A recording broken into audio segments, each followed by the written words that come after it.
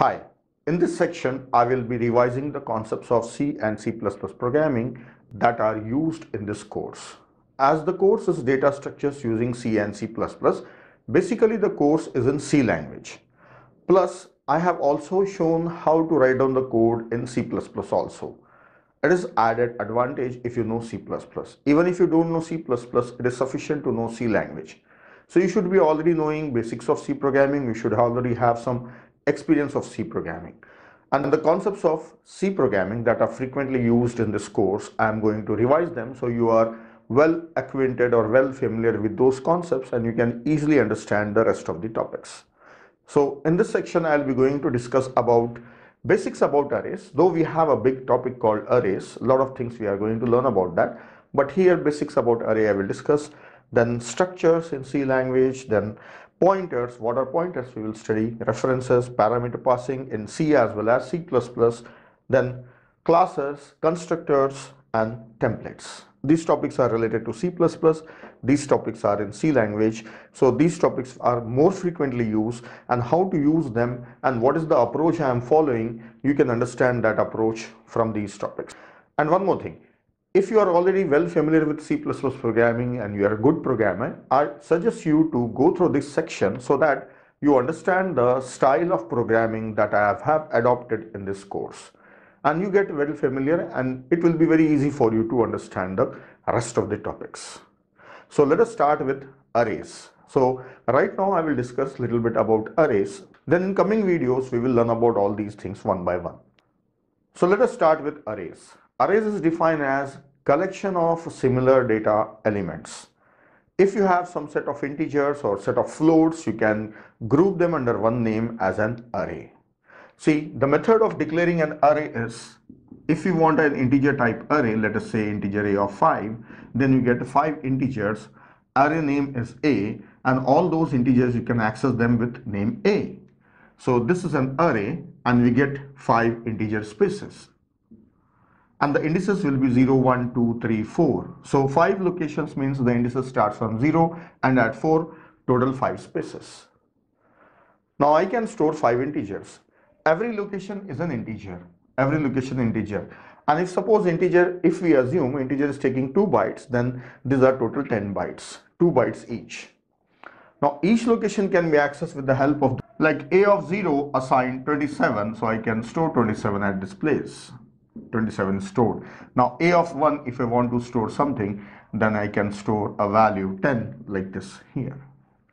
So you can have the group of elements together at one place. Now I will show you how to declare and initialize an array. I will main function. Now in this, suppose I want to declare an array a of size 5, an array of size 5 will be created. Now when the program is running, it runs inside the main memory. This is main memory, and the main memory is divided into 3 sections, that is code section and stack and heap. It will be inside code section, and when any variable is declared, like an array is declared, so that array will be created here inside the stack. This is where the array will be created, and that array will be directly accessible to the main function. And directly I can store the values, like already I have shown you. I can store some values 10, 5, 8, 3, 9. I can store them. This is how I can declare an array, and where the array will be created in the memory I have shown you. Now next thing, I will show you how to declare and initialize an array. This is the declaration of an array. Along with this, I can also initialize it, like 2, 4, 6, 8, 10. So array will be created and it will be already filled with the values. Like suppose an array B is created inside the stack, then it will be filled with the values 2, 4, 6, 8, 10. So this is declaration of an array, this portion, and this is initialization of an array. Together I can do, this is just declaration and this is declaration as well as initialization.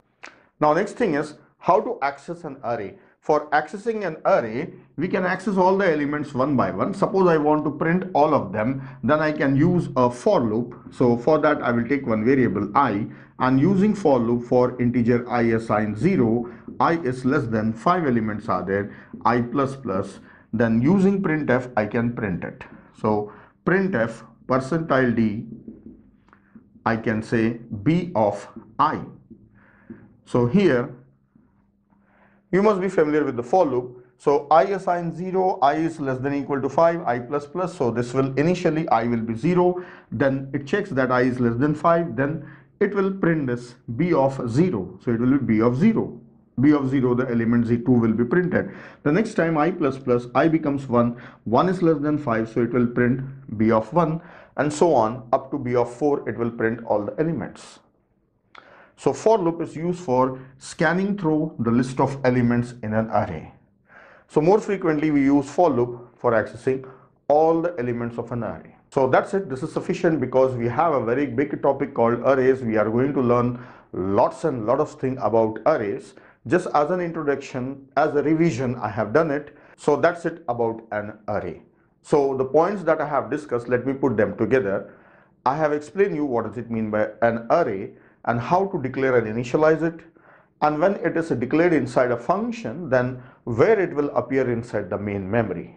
This is sufficient for now because we have a lot of things to learn about array. There is a big section called arrays. So there you will learn everything about arrays. So as a revision, I have discussed this much. That is sufficient. We have to learn about other topics. Let us continue in other videos.